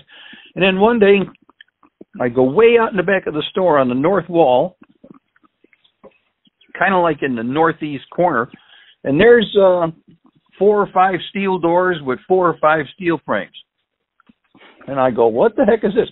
And my dad says, "Well, yeah, I just brought in a few to see how it's going to go." And he started selling doors and frames. And before we knew it, that whole workshop area that used to be in that corner, before it got moved into the glass block room, was filled with doors and frames. And then that wasn't enough room, and we had to start storing them here and building new places. And that's how I remember Chicago Builder Supply getting involved in the hollow metal business. And, of course, Kewanee, Illinois, it was always in the same building that I ever heard of anything about it. I guess it used to be Kewanee Boiler or something like that. I'm a little fuzzy in there. I remember driving the truck out there to make pickups. I remember tractor trailers pulling in on Harlem Avenue and on the back of Montrose and all like that. What did you want to know about? You don't want to know about the people that worked in the warehouse and stuff like that, right? Because I can't remember their names. I think Gail might have been one of them. It was Donna up front, right? Oh, there's Donna. Yeah, Donna. That's the name. Yeah, I did not always talk to her, but on occasion. I know there was Anita as well. I thought it was Lindsay. It was actually Anita. She was there. Anita, I don't remember, but yeah. So, what were the doors that were? What was it? Just E-Series doors? Did Kewanee only make the E and the D? And what year did the VMAX come in? Oh my, gosh, that's so long ago. I think the VMAX, they started making those when I was on Montrose Avenue. But Dad had the D-Series doors, the D420, and what was the other one, an E? Yeah, the E. The lock seam door, the economy grade door.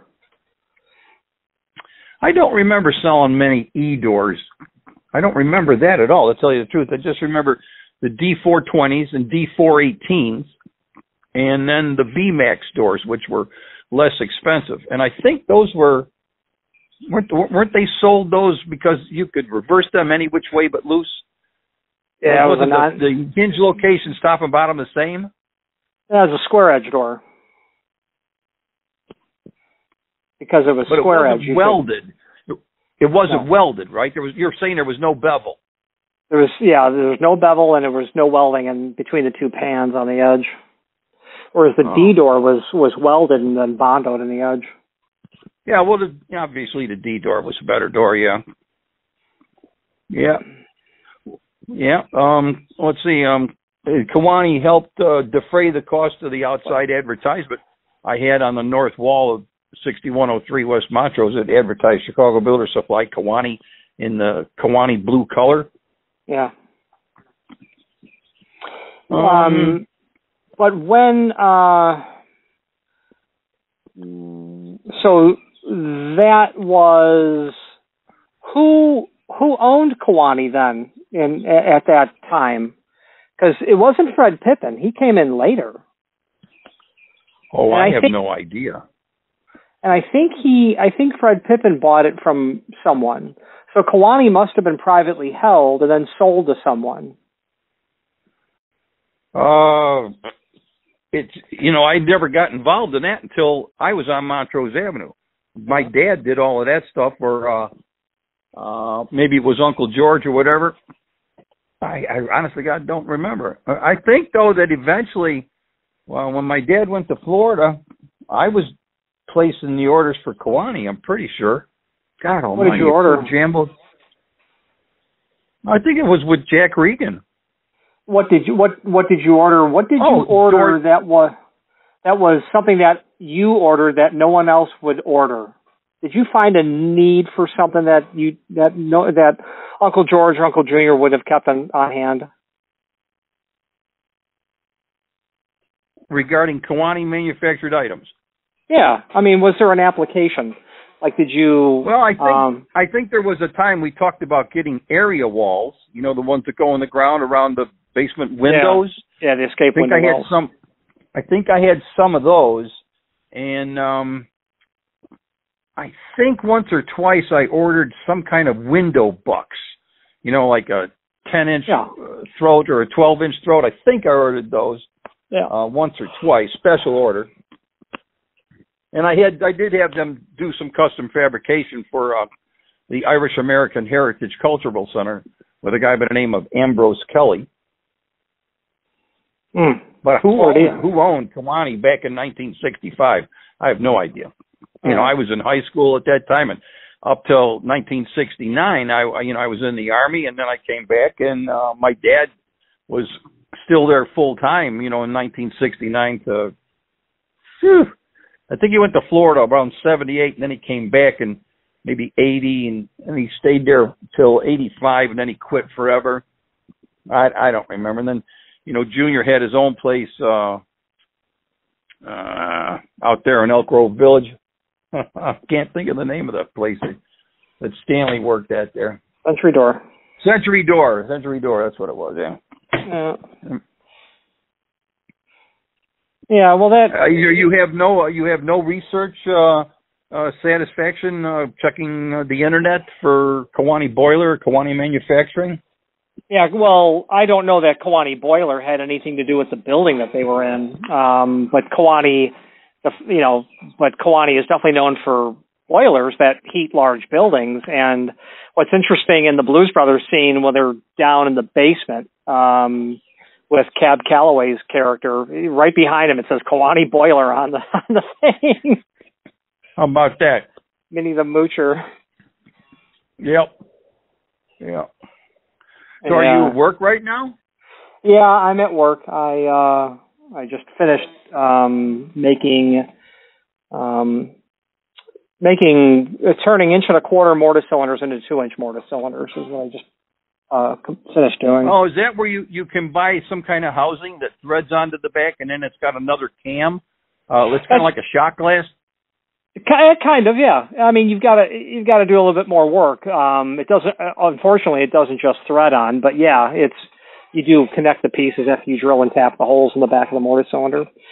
If someone needs, 2-inch or 2.5 or whatever length, and you need them like now, that's easy. I can do that because the Schlage upcharge, the list upcharge is several hundreds of dollars for a custom length cylinder. Oh man, I bet it is. Holy crap! Wow. They discontinued the D series. Huh?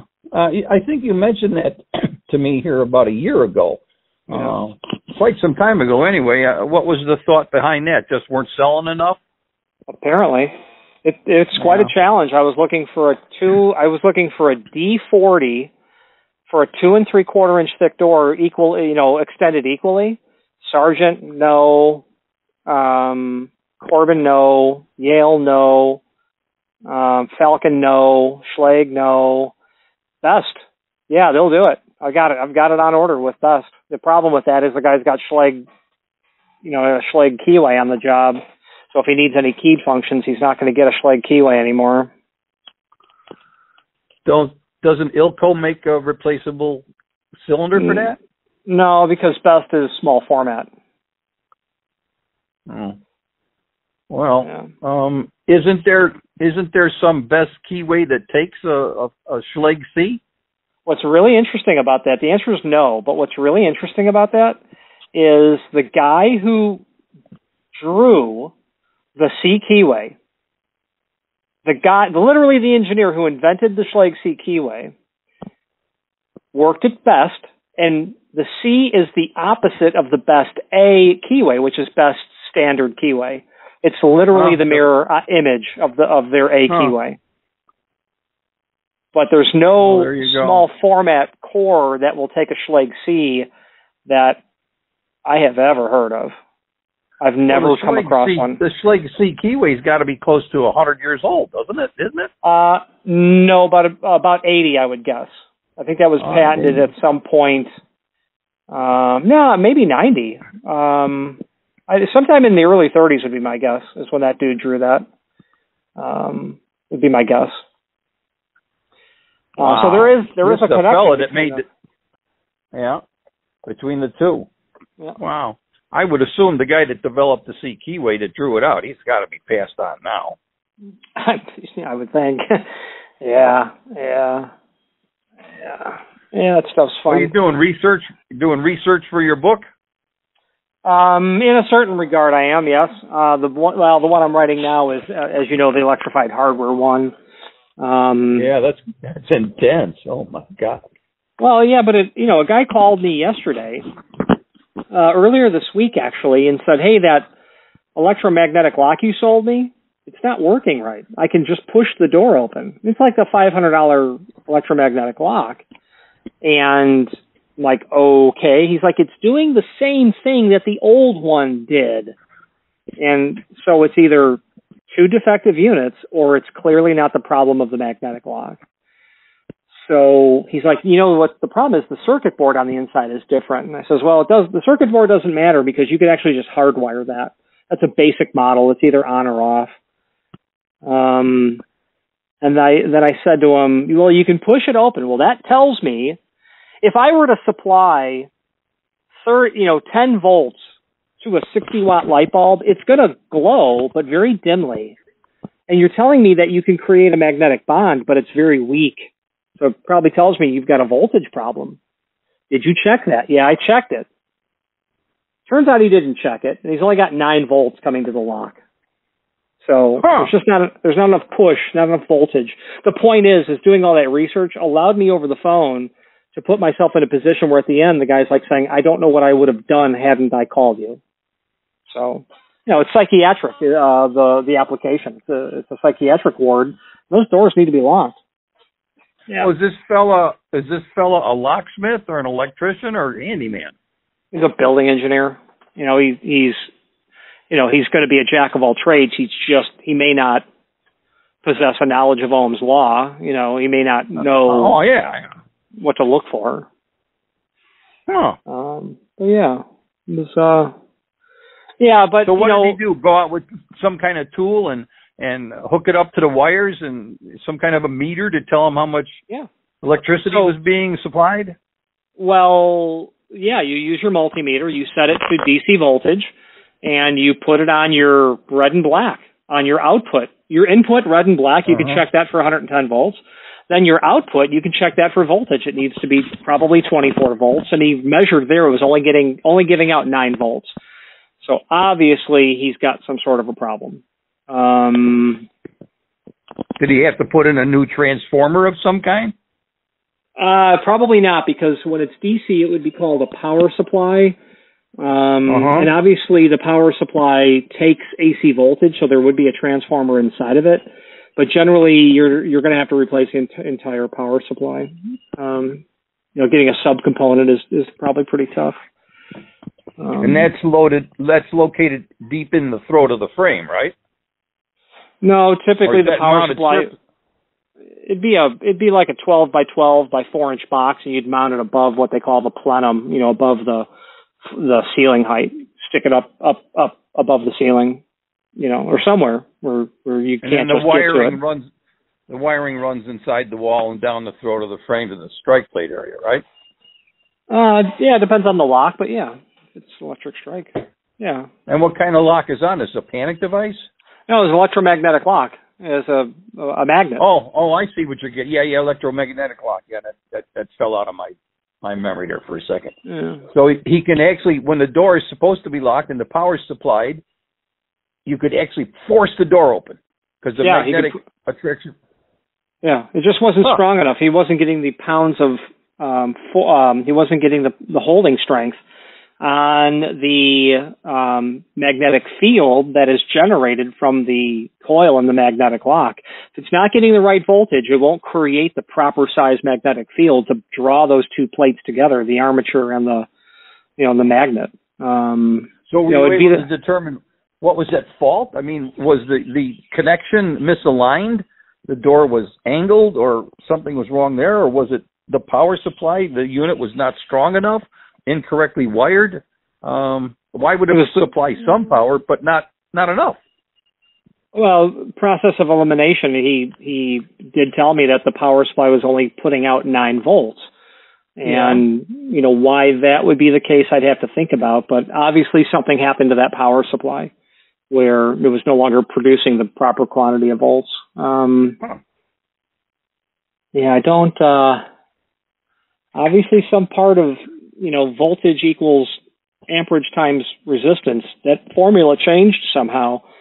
Maybe the resistance went really high and his current stayed the same, which would have to draw the voltage down. So there could have been some sort of, something could have been, preventing the flow of electricity. I'd have to think about that or study it or call someone. But yeah. Well, I was reflecting on Kewanee and how simple it was to buy from them in the sense that, door manufacturers today, they want you to fill out order forms, and that's because their data entry people don't know what they're generally aren't door experts. Whereas with Kewanee, what I remember doing was when I got doors in stock, I always dated them, the date that they were unloaded, so I have a reasonable idea of how long it took to sell a certain size of a door. Yeah. But I would have a clipboard somewhere in the middle, and I would put on there 20 VM420s, 10 D420s, or whatever, 418s. So I just kept a running inventory, and then I just faxed it in. Or I got on the phone, and I talked to the people in the office, and I said, I need so many 6/8s and so many 7/0s and headers and what all like that. What did they call it when it was a 161? Was it just VM418 SC? A VM418, yeah, SC. That rings a bell, yeah. What was it for a mortise lock? What did they call it? ML. I think it was ML. Oh yeah, I think you're right. I think it was ML. Yeah, it may have been ML. Yeah, if you wanted an 86 edge, that's what it was. Yeah, it's crazy how you forget that stuff. Yeah, that's for sure. Yeah. Well, anyway. Yeah. Mm-hmm. No, go ahead. Tell me. I'm standing out in the backyard here by Stephen's fish pond, or whatever we're going to call this thing. It's a muck pond. And I'm standing on the pile of dirt that was shoveled out of the fish pond and put into a pile over here. I'm standing on this pile. I'm looking at the house directly to the south across the wooden fence. I've never seen anybody in there. I've never seen any lights flashing on or off. I've never seen anybody walk in front of a window. I've never seen anybody drive up and park up or heard any noise at all. the roof has 30 plants growing out of it, out of the roof. There's so much rotting twigs and branches and leaves that the plant life is growing out of the roof. There's a ornamental plant like you might think of as an avocado tree. It is at least 4 foot tall, growing out of the gutters, what it looks like to me, with exposed branches over the shingles. Unbelievable. I don't know if somebody's laying in that house dead on the floor or what. Hopefully not. Maybe you should go knock on their door and see what the story is. That could be interesting. I could maybe put a letter in the mailbox. Hey, I do gutter cleaning. I think they would want to know about that. I mean, it's like some kind of old haunted house or something. Wacky. Well, I'm looking forward to seeing you on your birthday, our birthdays.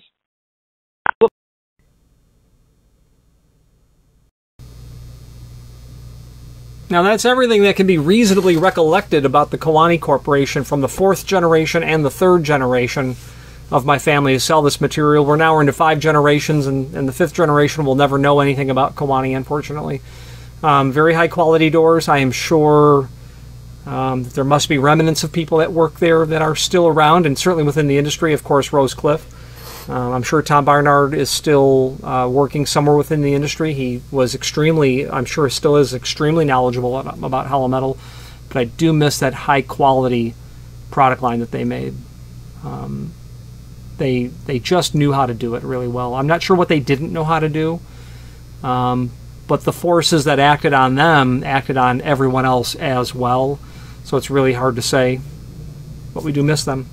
If by any chance you have any memories of Kewanee, please contribute in the comments of this video. I'd very much like to read your stories as well. Thank you. Again, thank you for watching, and if you've enjoyed this video, please click thumbs up, please subscribe, and maybe even send the video to someone that you know. Thank you.